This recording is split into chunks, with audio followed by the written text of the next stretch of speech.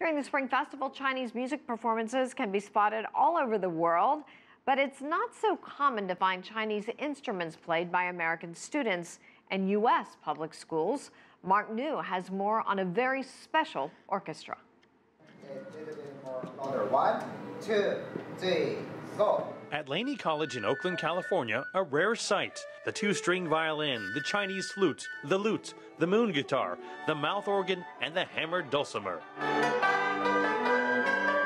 The Great Wall Youth Orchestra uses Chinese instruments to perform music from different parts of the world.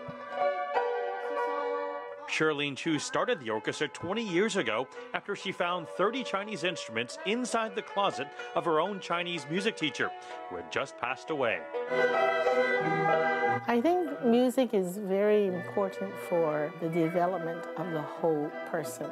And here, when we're teaching music using Chinese instruments to teach world music, what the statement is that we are here to celebrate our differences. I like the melodies and the different, how it sounds different from Western music. They have a chance to learn how my culture it is. I'm from China, so I want them to know how's the Chinese music. While the vast majority of participants are Chinese Americans, non-Chinese can be just as dedicated, some even studying and excelling at Chinese opera.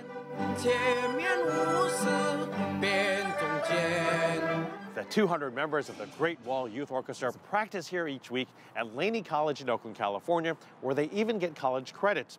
In addition, the program also reaches out to local public elementary schools. That pioneering idea, introducing Chinese instruments to American public schools, is how 11-year-old Iobosa Inabulele became interested in the Chinese flute. It's fun playing with other people and hearing the way the music sounds together. It sounds really nice.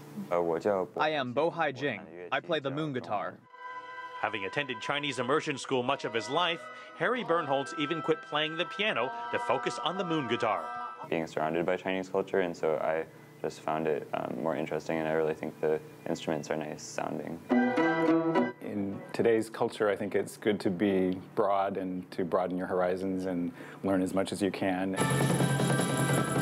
While many of the students don't have the financial resources for private lessons, the program has focused on being affordable while bringing in top teachers from places like the Shanghai Conservatory and the Central National Chinese Orchestra. It also gives the children numerous opportunities to perform in public venues, spreading their appreciation and passion for music from all over the world. Mark New, CCTV, Oakland, California.